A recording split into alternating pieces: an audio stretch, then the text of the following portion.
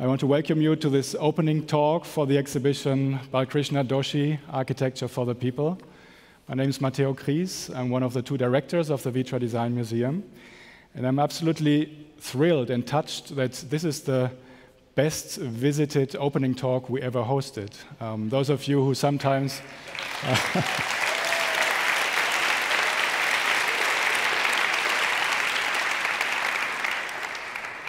The only reason for that, of course, is our wonderful guest here tonight, Mr. Balkrishna Doshi, and I'm super happy that he's here with us. The exhibition that we're opening later, and also with his opening talk, is the first retrospective about Doshi's work outside of Asia. And during the last weeks, I've been frequently asked if that had some connection to the Pritzker Prize that Doshi was awarded 1 year ago. And my answer is no, because such an exhibition takes much more time than 1 year. So we started before that prize was awarded. And also the reasons, of course, are deeper than this prize, as important as it may be. Of course, these reasons are connected to the nearly epic dimensions of the work of Doshi. Balkrishna Doshi is the foremost Indian modernist architect of the 20th and also of the 21st century. He has created more than 100 buildings over the course of his career, and this career spans over incredible 7 decades. He started this career in 1947 when he went from his hometown Pune in India to Bombay to study architecture, and in the 1950s he collaborated with Le Corbusier and also later with Louis Kahn on their projects in India.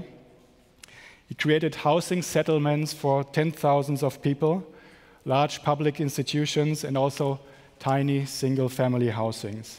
He founded architectural universities, and his granddaughter Kushnu, who is the curator of the exhibition, even told me that he's so famous in India that when you walk with him through the streets, people immediately recognize him. Of course, on one hand, because he's a famous architect, but also because he played in a famous Indian Bollywood movie.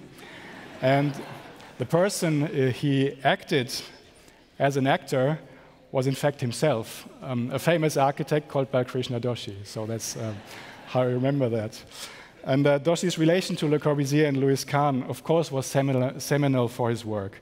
But Doshi did not only and simply import their Western modernist architecture aesthetic into India, but he combined this lesson from the West with Indian and vernacular building traditions, with local materials, with different spatial concepts, and above all, with a spiritual and philosophical attitude that is expressed in all of his work. With this symbiosis of modern architecture and local traditions, he contributed to the evolution from one modernist architecture to many modernisms all around the world, which are adapted to local contexts, which take into account specific requirements of different cultures, and which is still inspiring architects until today. One of the main focus of his work is the creation of housing, and this is a global challenge, as you all know, so there are a lot of lessons to be learned from Doshi's work in this field. Not only because this is a global challenge, but also because housing for Doshi is much more than creating walls and space for people to stay in. Housing for him is a philosophical place. It's a place that people should be able to call their home. It's a place where people should be able to found families, to evolve their lives, to have their own biographies reflected.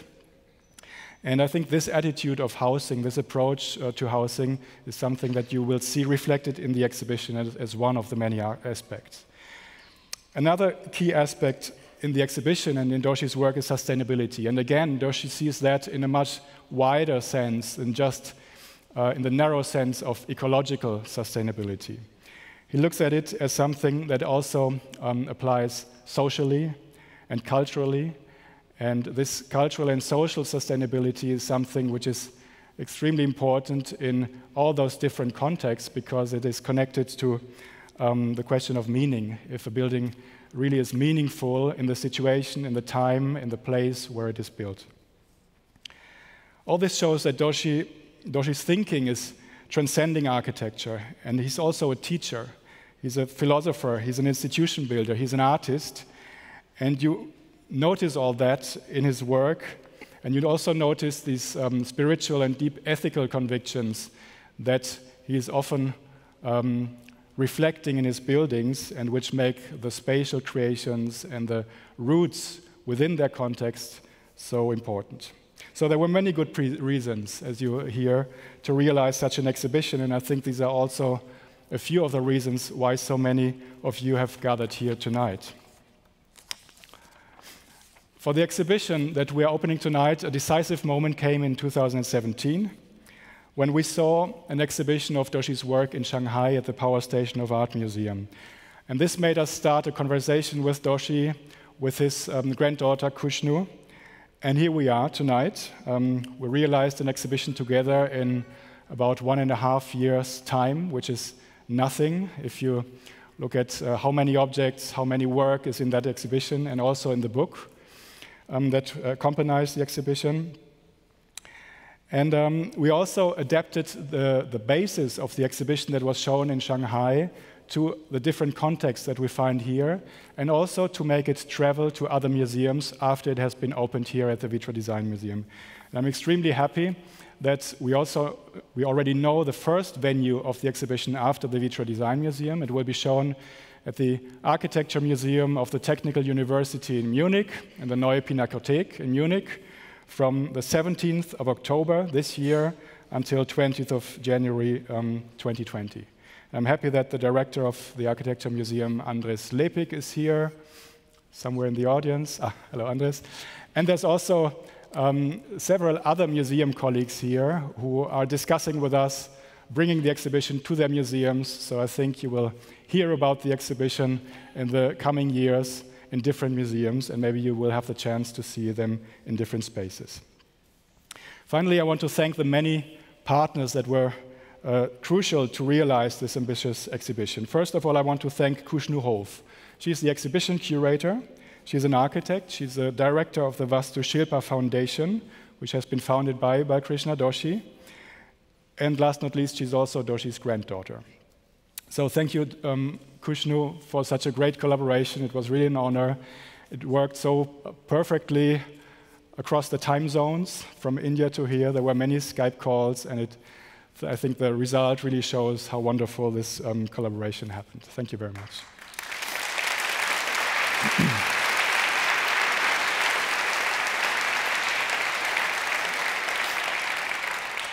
I also want to thank our partner in this exhibition, the Wüstenrot Stiftung, with whom we collaborated on the development of this project early on, and with whom we shared the same interest in the topics, in the aspects of Doshi's work that I just mentioned: housing, sustainability, and the many other facets that you will also see reflected in the exhibition. The Wüstenrot Foundation is also the co-publisher of the exhibition catalog, and I thank Mr. Philip Kurz, the managing director of the foundation, very much for having realized that project with us, and also the members of the board of the Wüstenrot Foundation who are also here tonight. Thank you very much.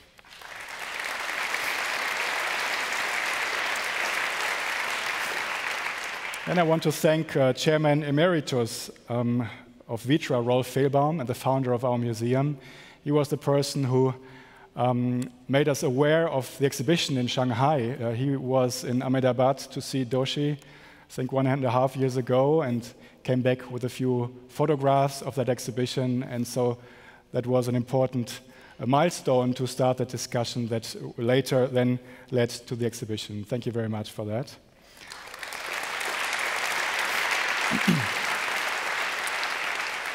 And my thanks also go to our curator, Jolante Kugler.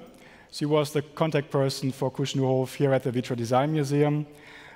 She had an amazing assistant, Maike Wolfschlag. Where is Maike?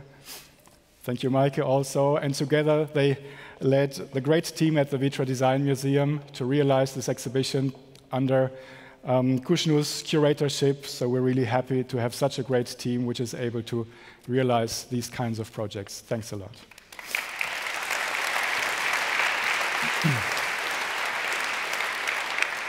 And And last not least, of course, my gratitude goes to Balkrishna Doshi, who accompanied the work on the exhibition with an incredibly positive spirit. I think that could be felt throughout the whole process until today, until now, actually. And I think this can also be felt within the exhibition that you will later see. Thank you very much for that.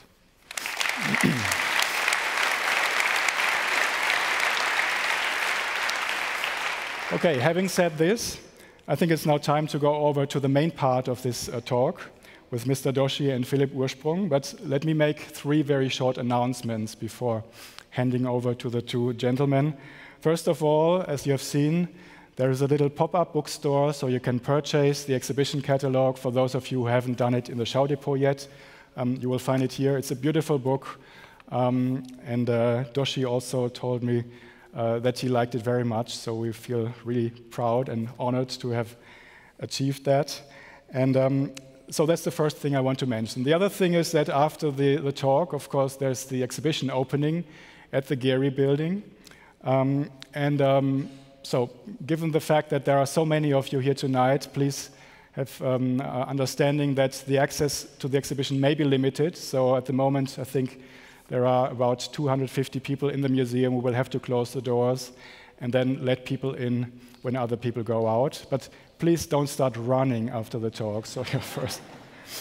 And last not least, the exit to the museum will be here on the right side, so it's not the same way how you entered this space. It's here, and then there will be guides showing you the way to the museum.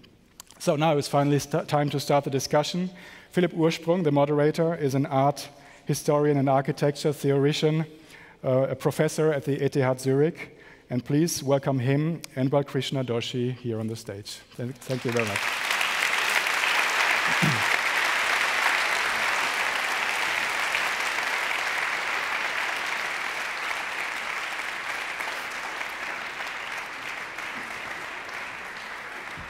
Thank you.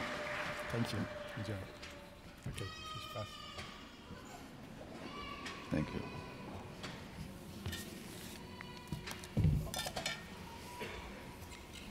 I think I want to do this. Good evening. Yes, I'm so glad. I am completely thrilled and overwhelmed by the response and kind of things that are happening here. Yes, it's a little bit frightening. Yes. I'm very honored that I can moderate this conversation with you, Doshi. It's a pleasure to be here and talk with you. It's mutual, isn't it? I had the honor to see the exhibition briefly before, and I was impressed by the incredible variety and beauty of your projects. And then I thought, how shall I start this conversation? I'm an art historian, not an architect. So for me, design is very mysterious, something that I find difficult to understand. So I would like to ask you, how do you design? I think I can only remember children. I don't think we teach them design. You give them a piece of paper and some crayons or pencils, and they start doing it. I think what constrains us is that we think that we are designing. But if we start doing what we really love to draw, our eyes are there to see colors, light, space. Our hands want to see movements. Our body wants to look around and see what is happening around. And I think those images will come if we are completely integrated with what we are doing at that moment. At least that's what I have seen with my grandchildren and other people and people who are working on site. For example, in Dhaka, Khan did a beautiful assembly building. And there was a craftsman there sitting, was carrying bricks. And in that place, in the exhibition, there were pieces of drawings like this with a red ball pen and a very crumpled paper. He had drawn the assembly building the way he perceived. It had nothing to do with either right or wrong, or it is drawing or not drawing. He was absorbing that building so much that it reflected in his gesture. So I think design and drawing is absorption. Absorption with our inner senses. And if we are not, our ego is not there, that this is this and this is right and wrong, I think sketches happen, design happens. And I think that's what I learned from the children. Children always draw. But we make the judgment that this is not right and this is wrong. I think if you go back to the caves, there are cave paintings done by people, in prehistoric times. You see those animals and you see those hunters and others, and what power the drawings have. So I think creativity is not limited. What has happened is that we have restricted our vocabulary, our perception. We have restricted our idea that this is what it should look like or not like this. Because we have been trained that what is similar, what is identical, what is photogenic, or if you take a picture and it looks same, that is correct. And I think this is where the creativity stops. So when you get a commission, Institute of Labor, for instance, or housing, how do you start? I think first of all, when I get any job, any client, I like to know something more about him. Why has he come? Why is he doing things? Does he have any interest, Then what kind of life does he live? So he would start telling me about, I want so many rooms. And I would say, do you really need rooms or do you need places? And I think the moment you start asking him spaces, then he says, oh no, I don't know. I have a wife, I have children, I have this, and I have a plot, and I have something else next door. Then you ask slowly questions. How do you really go? What is your family like? Do you meet often? Do you go somewhere? Do you have interest? And then he starts talking about his interest. And once he starts talking about his interest, the images come, and then you can ask questions. What is that kind of? Is it this high, this is low? Do you think there should be some light? You think, you want to get the breeze there. Do you see the trees in your garden? I will visit his garden. I would maybe go and see the plot. And then I would walk with him and start talking about only environment and the way he would start thinking about the kind of activities and responses he would have. And that would give me an idea that this is something that he would like, Because actually, everything that we build for human beings, basically. We are not doing airport hangars. But when we are doing it for human beings, we know it is taught also to us that there is something called scale, height, how high, low.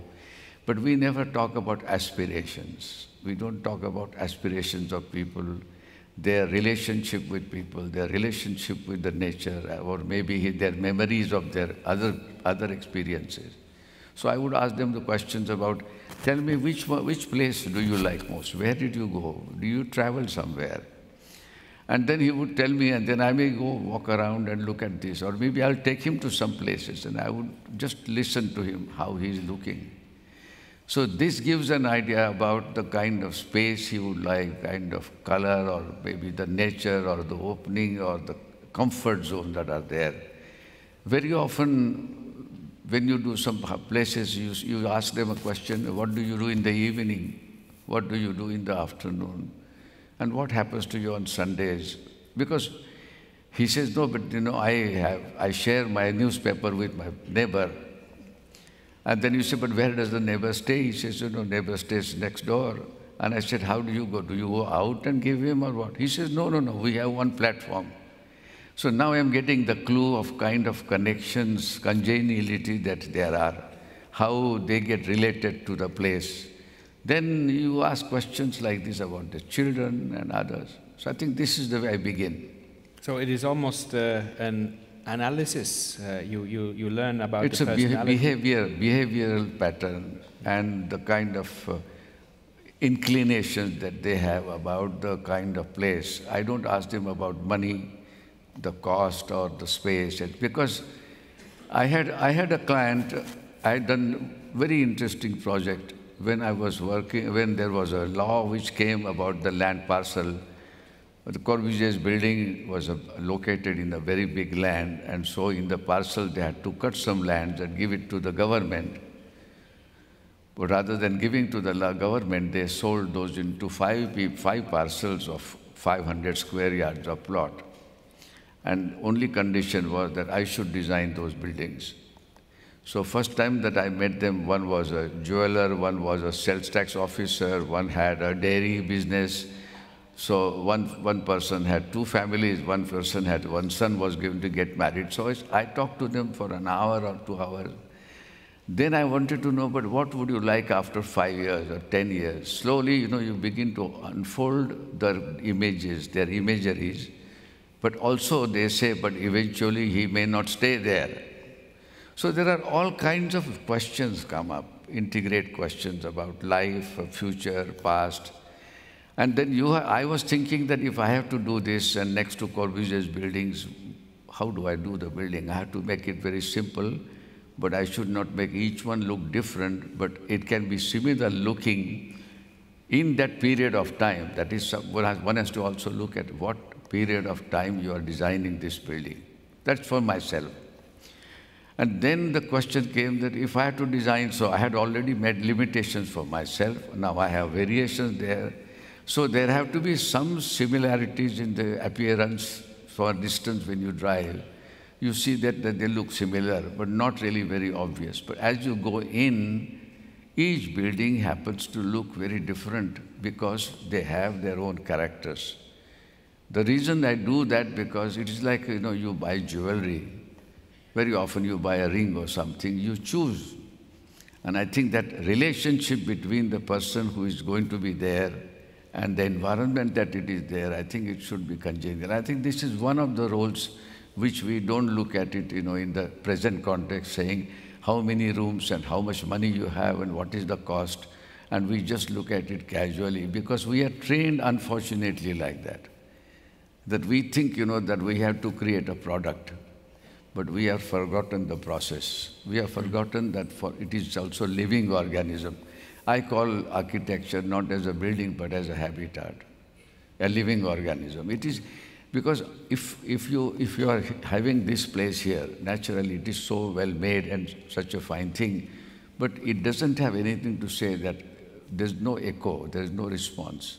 So I think surfaces, buildings, surrounding, landscape, when you make a window, you see the outside. Now outside is also yours because you can look into this. So there are no limits to this. It's a question of, is the architect trained with limitations or is the architect opened up for the environment? So you have this study of the behavior, you have this knowledge about the wishes and the life of the client, and at some moment you have to make a decision to propose something. Sure. Does this always respond to what the client imagined, or is this something which he might think this is not what I was expecting? No, the client has a dream. He is wanting to realize that dream within the budget that is there. So there are limitations of place, location, etc. But when he has that dream, he also wants to have that he will be happy there. So undercurrent is that it is a happiness that is required. And familiarity is only one which can give you happiness. So the questions are familiar, questions are peculiarities, and that actually is a very interesting phenomena I found to generate ideas, generate thoughts. Supposing I was writing a story, then I can write a story about that life and then perhaps give it to him or show him or talk to him. So I don't do buildings per building as a product, but I try to create for myself. Do I enjoy this? Will I live there? Will I be happy there? I think it's not one-way traffic, it's two ways. Quite tough. sometimes disastrous, but it works. And on this way, is there dead ends? Is there moments when you say, okay, this doesn't work, I have to change it? Do you make models and test it? Yes. Yeah. I make big models, openable models. And then sometimes he will say, I don't like it, sure. But then you have to think, what does he like? Then I would go with him or I'll ask him, what is it that you like? Tell me. One thing I learned from Louis Kahn was, he says, become friend with the client if you want to realize your dreams. And I have not forgotten. So the matter that you're working is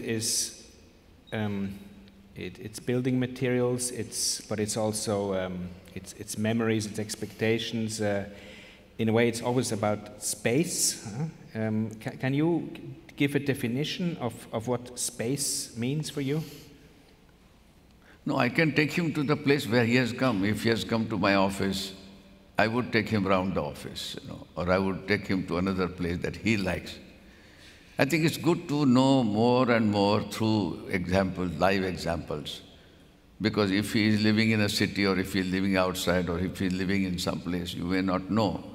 But it is good to know, because most important thing is the relationship between the architect, the designer and the user.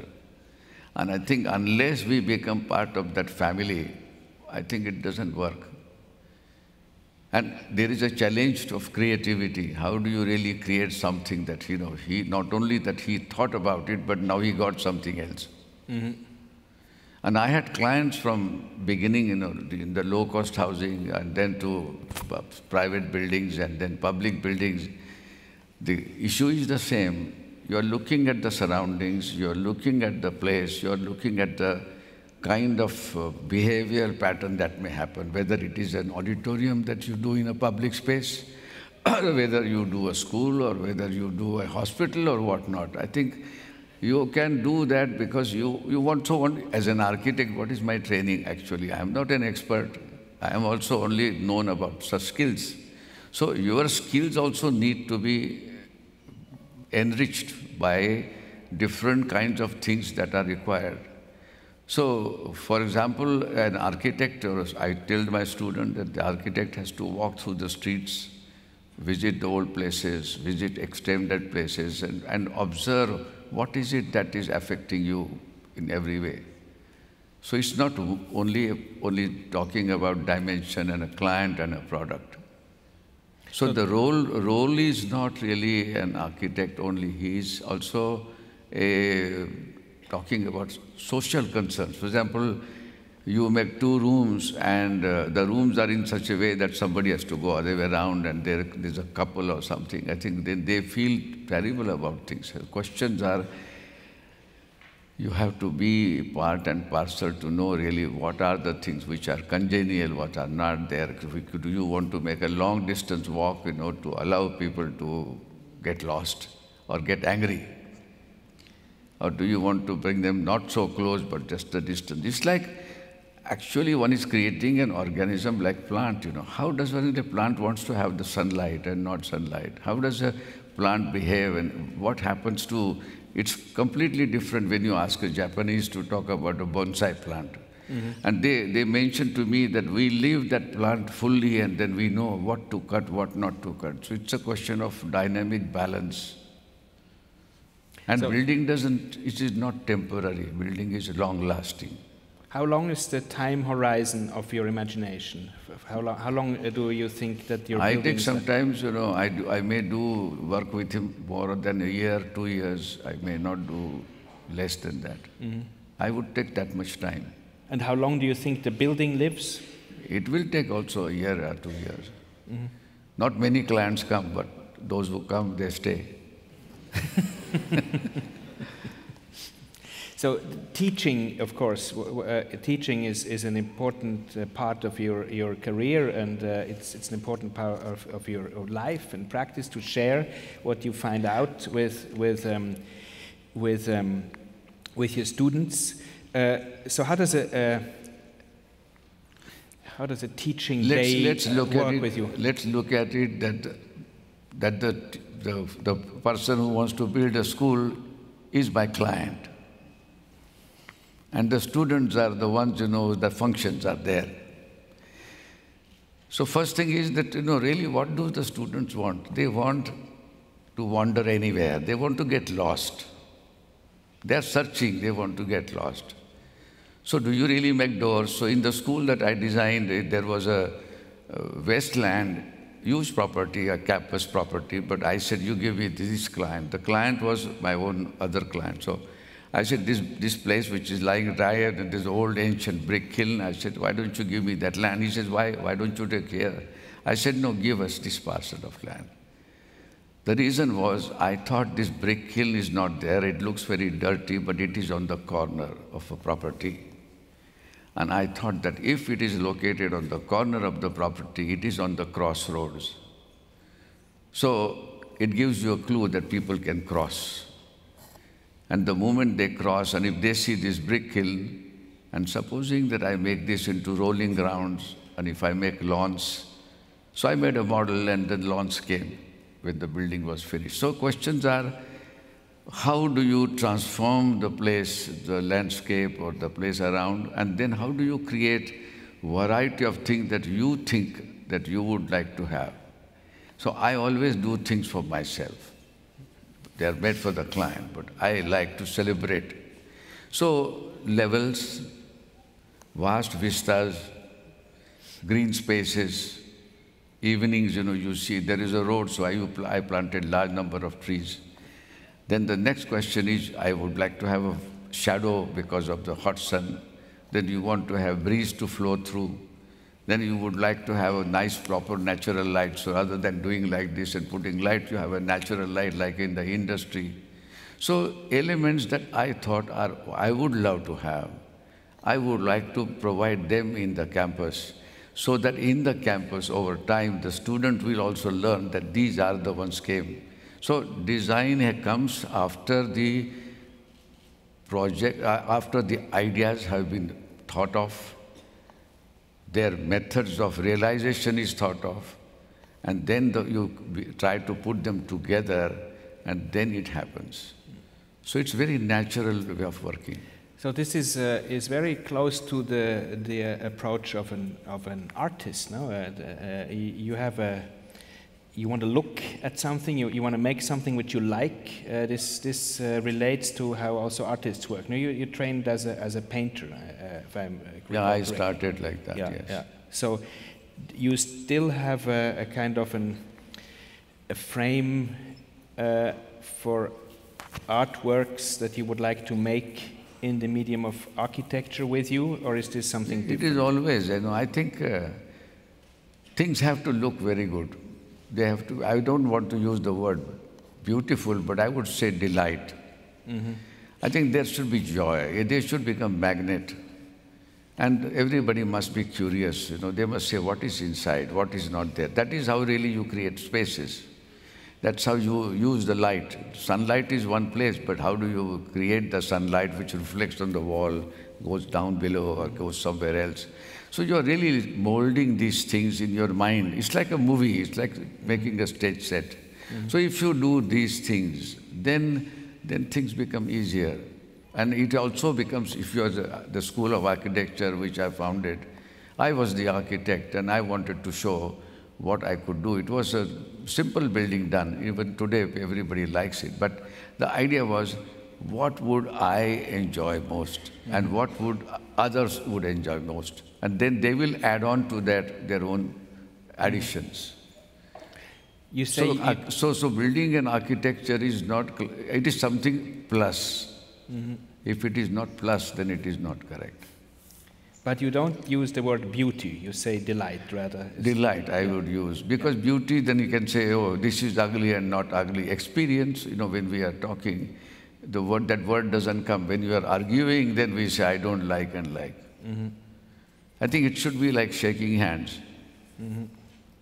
So you don't say architecture, you say habitat. Yes. So there is, you try to avoid these words that are too much used, perhaps, or Yes. too. And the other word I use is celebration.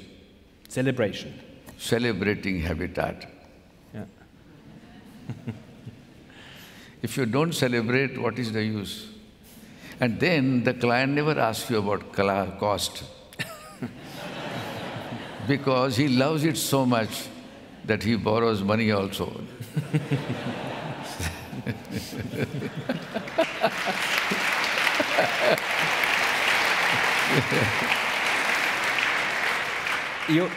You have you talk about the clients that have time, that share perhaps your aesthetics, but you also build for clients that have very little choice. You work for you say for the poorest of the poor, those that we tend to not even see, not even talk about. Can you explain us how this kind of work happens and takes place? Poor, even poor are human beings, isn't it?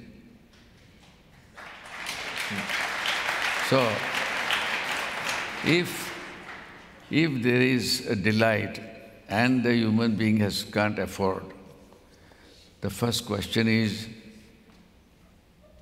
it possible that there are occasions when the government is there and there are migration, people have come and government wants to give them a place to live?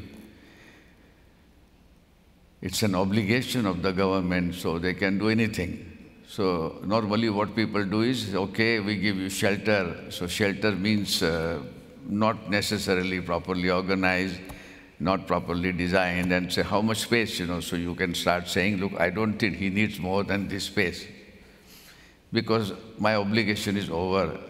I don't know whether he's going to live there or not, but that is what it is. I have never thought, the government will not think about that he is going to live there for long, or he will have some kind of an addition, or he will have children there maybe. Maybe he wants to have a little more place to put a photograph or cook his place, etc., etc. So his life is like our life. Unfortunately, he is poor. But he also is a community. He also is connected to his other poor friends. Maybe all are poor, but they also want to sing and dance. They also want to cherish something together. They also have marriages. So they are sharing things. So the moment you start thinking now, you are not thinking a poor, you are thinking a community of poor people who want to enjoy life and they want to live together. So the next question comes, what kind of a street does he have? And what kind of other people who are living across will have? Will they have conversations? Will they have something else to say? So then you will say, I think, if they have a little plinth, so they can sit down and chat across and share dialogues. Because the person may go to work, but his wife may be at home, or maybe children are there. So you begin to then think about not only a room and a house, but you begin to think about the street, then you think about the neighbors, then you think about the places, then you think about a little shop, then you think about a community hall. And that is how the origin actually happens in societies. So if one thinks that it is not at micro level, but it is at macro level, eventually happens. So architect's job is not to think about an element in isolation, but it has to go right up to metropolis. And if he thinks like this, then whole idea comes as a composite thing. And that is how old cities were built. That is how all over the world we find ancient cities. So if one was talking about a poor person, then you are also thinking about employment. You are also thinking earning. You are also thinking about his education. So you ask those questions, and then maybe it is one small, but then I would go to the client, the officer, the committee, and explain to them that what would happen in 2 years, 5 years, 10 years. And they actually, if you spend time and convince them, they would consider those things. So then that plan has become now a little settlement. So you have to think quite ahead also with them about how this settlement is going to change over time. No, for instance, when one is less poor or more wealthy, or when there's change, and how do you keep in mind all those elements? We walk around and we observe. I think our job is also to observe things. You see, comprehensively we should work. The thought has to be comprehensive, in which time and space are restrictions perhaps, but they are not final restrictions. If it is done properly, accommodation happens. Because who wants their place to be dirty? Who wants their place to be not hygienic? I think they all want something which is very beautiful eventually. Maybe there are some people there, who also do as a part-time gardener's job. They might plant a sapling and it may become a little tree. See, I think as an architect over time, with my experience, I have found that over time, aspiration overrules everything. All achievements have come born out of aspiration. And that aspiration is to have a good environment, joyous place, a place where you could thrive. So there's this aspiration also to a kind of an equilibrium, of a balance in life. Today, there's a lot of discussion about sustainable or resilient architecture. You've been doing this since 40 years, no? Yes. Yeah. Sustainability is comprehensive thinking. When it is isolated, then it is not sustainable. I think when you make a building, you cannot forget the sun or the wind or the neighbor or the street or the future. Because everything grows, everything changes, everything transforms, everything can be readjusted and evolved and molded, but it is never a micro scale.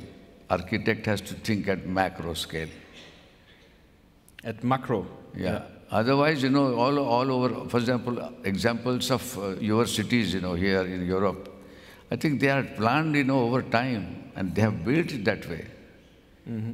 In our case, we don't do, and therefore we always come into crisis, and then finally we find traffic jams, and we find unhygienic conditions, we find people, who have nothing, so they spill over things.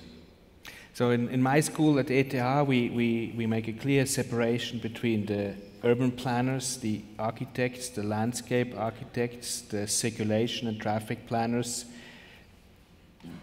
Should we change that?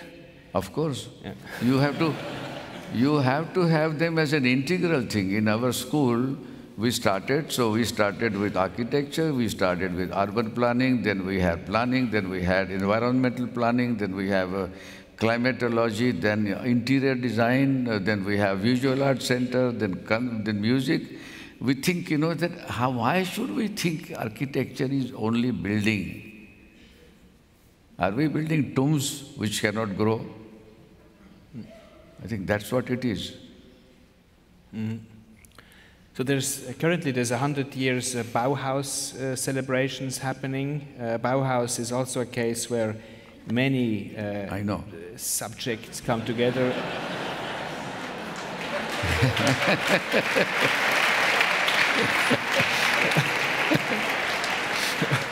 But I can tell you, the Bauhaus, but what I would say, with due regards, in this, behind my thinking, there is a big role by Bauhaus. There's no question. Kandinsky, Paul Klee, Gropius, and all other architects, I think I have had some people whom I knew. And when we started another institution in India, we had called those people also. And I think the whole idea is evolving curriculums, expanding ideologies, and all the time trying to do things which are additionally required.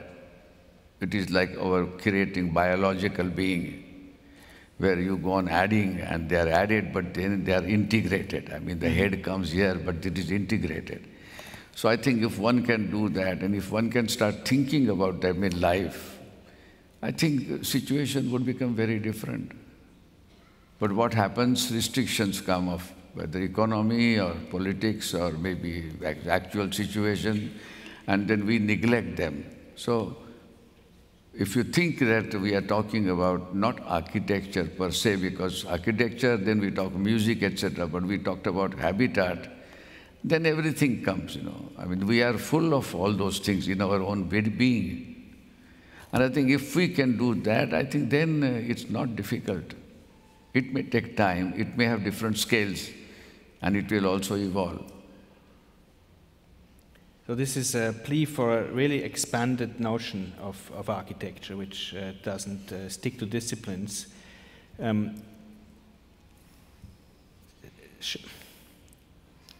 Shall we open the discussion to the room? Does this work? I think, yes.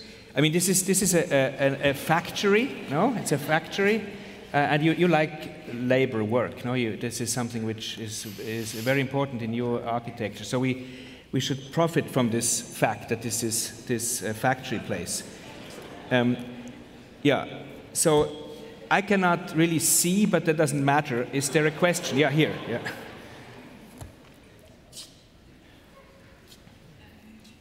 Sorry, Mr. Doshi, that I insist. In this case, I go back to the beginning of the 1960s, when the NID was founded in Ahmedabad, yes, and your School of Architecture was founded 1 year ago. And I was reading a lot, searching how was the involvement of the Ford Foundation that was very heavy in the NID. I think this story is well documented. But I could not find anything of the involvement in your school foundation.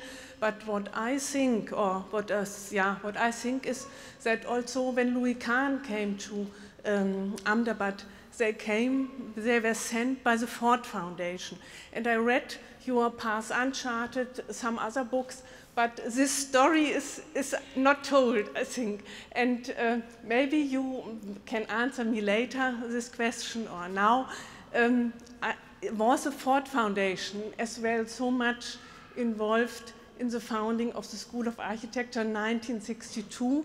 And my second question, Christopher Benninger, who started the School of Planning 10 years later in your School of Architecture, he was a Ford Foundation advisor. So I like to know a bit about that history with Ford Foundation. Okay. You would like to know more about the development of the campuses? Supporting system. No, I fully agree with you. I think I had gone to meet Dr. Ensminger then in 1962 in Delhi. And when I was talking to him, and then he was asking me about faculty and other programs, and that was the time when I explained to him.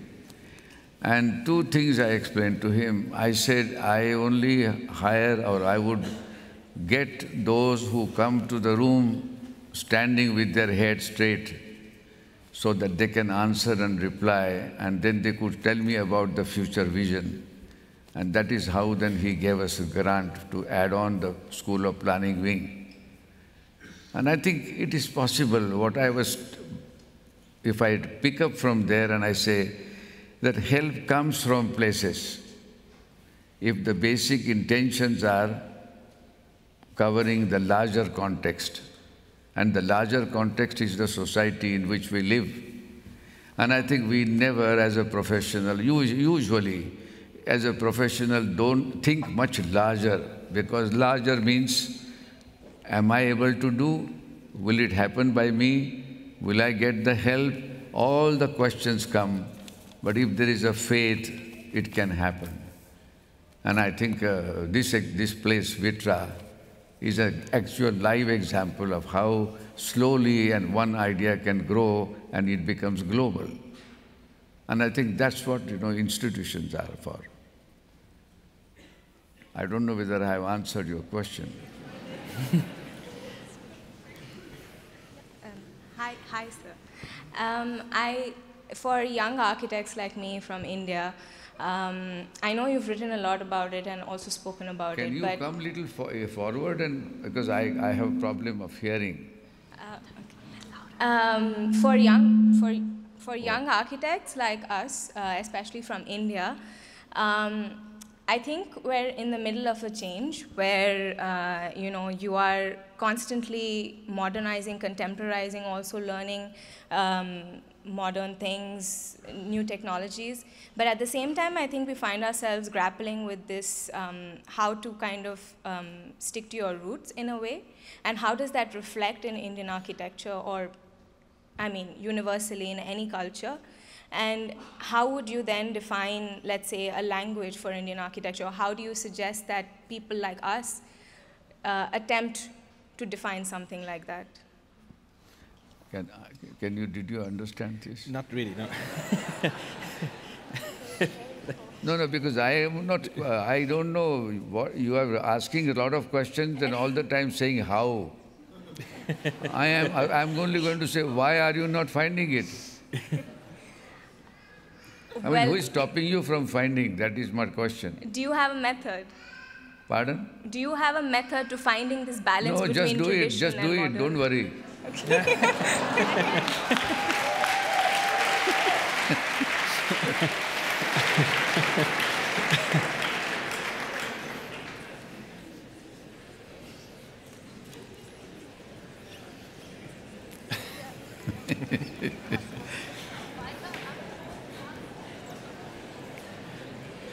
You have something, we can start something. We can also, one question which I wanted to ask, but I forgot, but I will ask it now. We've heard often that you go from your home country to France, to Paris, and then you work there. Why don't you stay in Europe? I tell you, I joined the School of Architecture when that year was the independence year, and I was 18-year-old. And independence meant a lot to me because I had seen the pre-independence movement struggles and the fights and burning and killing and whatnot. Second thing is that if you want to do something, should we not try something which is more possible? Because the land had all the opportunities. Opportunities were there. Because it was growing, it was expanding, it had a vision, Corbusier was already there. Other thing is that we always were connected to our own culture, and I had seen the buildings built by the Britishers and the other people and architects who came from outside. And I was thinking that if I have to show what I learned about form, space, light, color, textures, and also the kind of reinterpreting all this in the Indian context, I analyzed a lot of things. I analyzed temples, I analyzed villages, I analyzed towns. And I found that there was a different kind of connection between the way the spaces are used and the spaces that I was taught with. When there is a pedestrian and when there is a village, then they talk about the village and the common place and the small water tank or a well, and how they would use in the mornings and afternoon, and how the festivals would happen under the tree. So I realized that it is not only the question of a theory or a practice of inert matter, but the practice of looking at live things which are happening. In seasons, we have a lot of seasonal festivals. And those seasonal festivals happen before or after the season is over. And the intentions were many, many reasons for that. Now, if those festivals are happening, and if there are people of diverse views and cultures are coming together, why are we not advancing that into a bigger thing? And why not really teach them new things which came from Bauhaus and others? So it was really those intentions that I had to do, and therefore I expanded that kind of an idea. And the school came as in between. Yeah. So the second question which relates to that is that usually we hear what you learn from Corbusier. What do you think does Corbusier learn from you?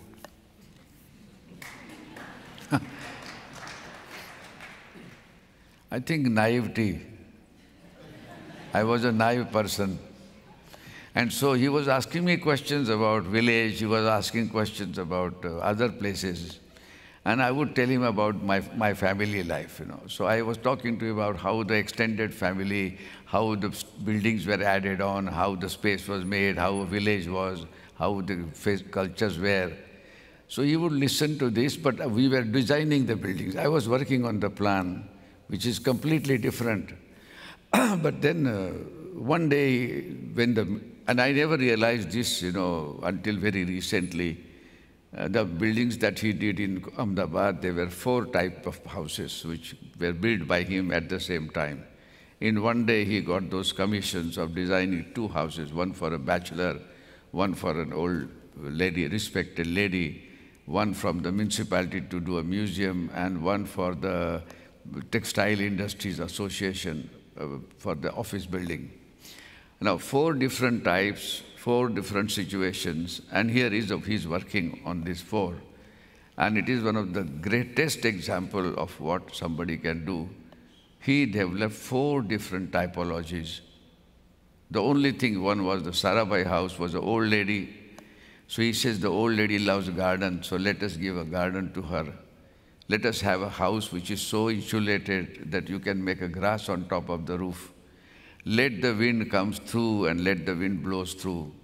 And then he said that, perhaps he said, but not said, but you can feel that it should be very quiet and it should have nothing. It is one of the simplest, easily built, most comfortable architectural example that I have ever seen. And it is today, everybody says it is one of a masterpiece, but you can't make out, there's no aesthetically thing. It's all connected to absolute livability in silence. And you enjoy the appearance and disappearance, because if the walls are staggered, you move there. When the light comes and breeze comes there, you don't, and very intimate, not even pompous. On the other hand, there was a bachelor and who wanted to have a house. And so he one day tells, about Arabian Nights, so you have parties and this, that. And that time, I showed him one Indian miniature showing how terraces are used. So he looked at that drawing very carefully. And then he created the whole building, which was the first time in the architectural profession, in our profession, everybody talked about in the USA when I was teaching there, that terraces are made and then there is a parasol like you have an umbrella. Now, it is an ordinary thing that when there is a sun, we carry in our cities umbrella. He created that umbrella in the part of the structure and part of his theory of cube. The museum which is there, which was made, it had a museum needs artificial light, but it has to be climatically controlled. So he makes double walls. He lifts the building up, so the breeze from there goes to the central courtyard. Then there is a light there, and on top he creates hydroponics, so that the roof also can be used.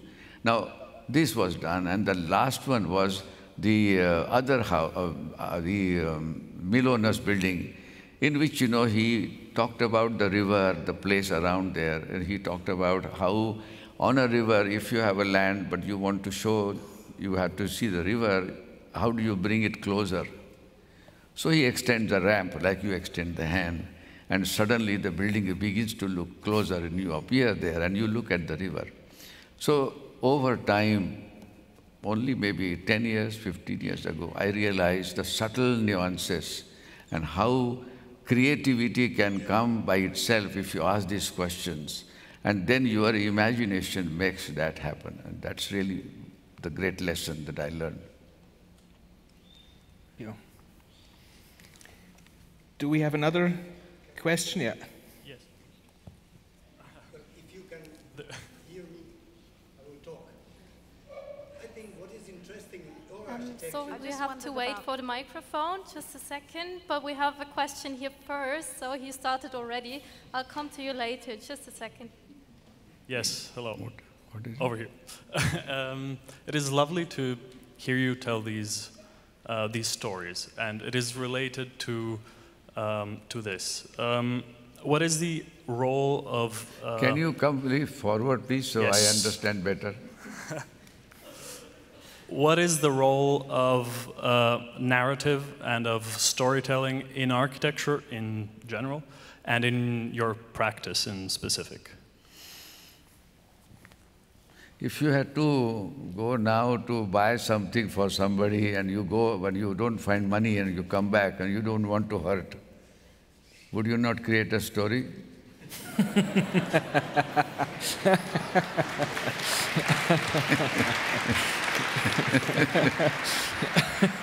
No, the whole idea is architecture is an unexpected experience. You don't know, the client doesn't know. And now you have to conjure something to think how to begin with. So I always then try to create a myth, because that is all I know, that if you sleep, close your eyes, something happens. And that myth is not necessarily an effort. It is not… Actually, we are all born, to talk stories. All our epics talk about stories. And every day we also want to narrate somebody and engage him for a longer period. We narrate a story. We create a story. So it is not something special. What you need to do is to find out what is it that will create unexpected situations within the spaces, outside the space, and how would suddenly disappear. It's a theater. And that theater is what we have to do. And it can be narrow or big or small. What happens is that we are taught not this, we are not taught about theater, we are taught about architecture, talking about function, climate, technology, and its effectiveness, and we talk about that it is comfort. Those are all additions which you can always do. So we get bogged down by those, and our tools are given, that we are given dimensions, so there is no game. So everything is… This is a functional table here, so anything extra is cut off. But if this is added 2 more feet, it can make a wonder. We don't know. But when it comes to eating food, we always look at the food plate and we add a little spices and it becomes completely different. Architecture is not different from life. It's everyday thing.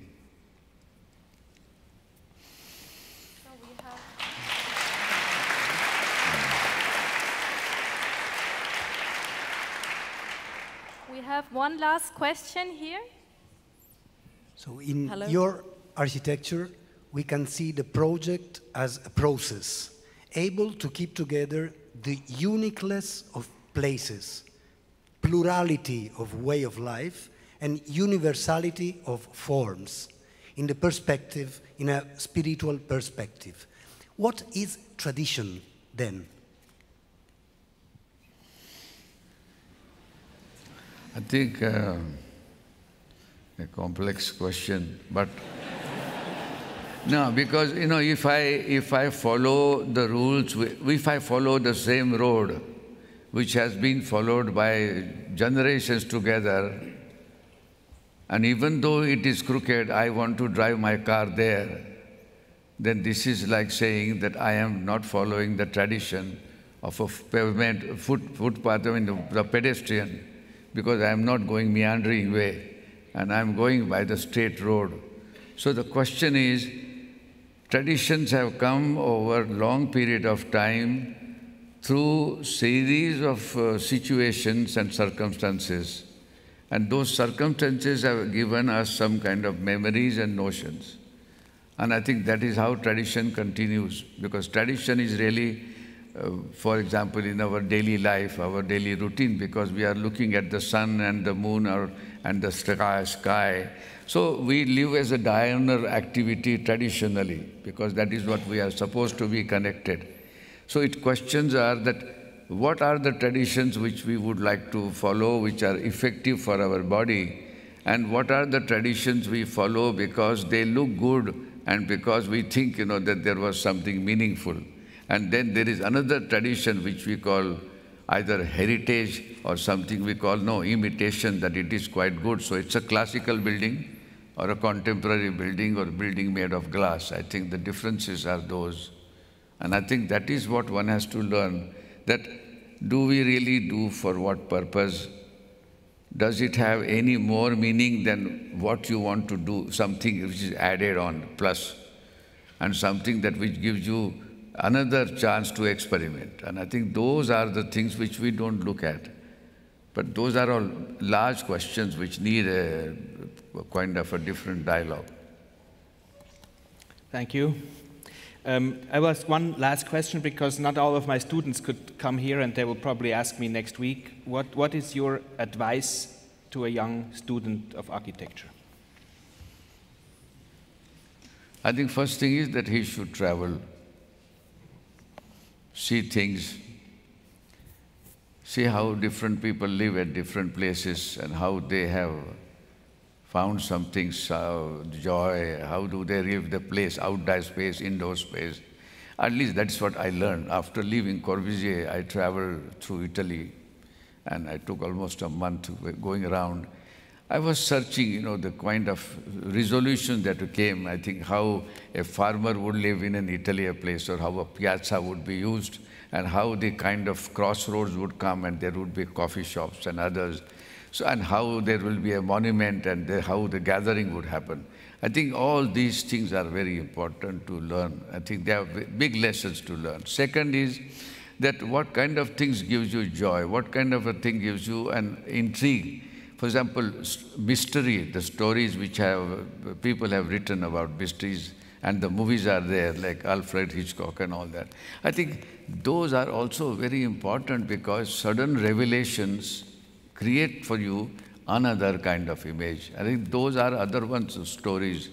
Then there are other things which are there, like you go to New York, and Corbusier wrote about it in the cathedrals, when the cathedrals were white.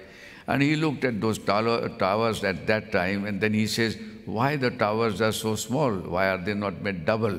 Now, what he was asking was, is there the technology, then can the technology be far beyond? But similarly, those public spaces which were there, can they also become as glorious? I think glory is very important in life.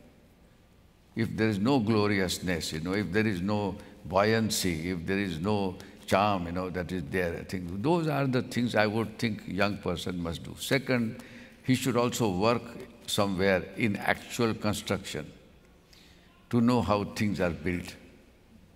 Then he should also go out and go in hot summer and go into the shade and know what is the difference.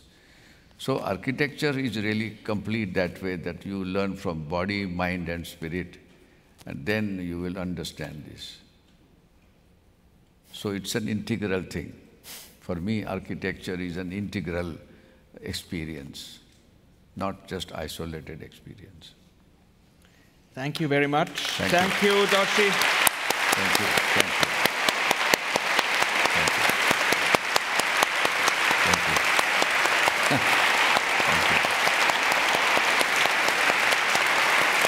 Thank you. I can't see you, but thank you.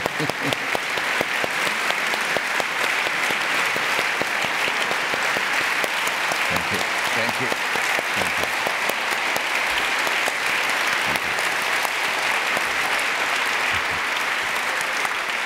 Flowers for you. Oh, thank you. I offer you. Thank you. Because this one. Thank you. Yeah, now I can see them.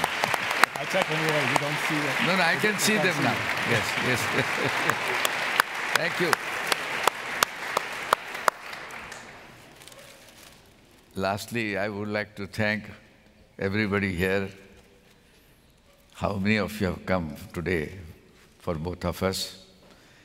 And Matteo explained everything, but I'm really thrilled. Tomorrow morning, my family and myself, we are going back. I wish we had bought the ticket of 1 week later. Thank you.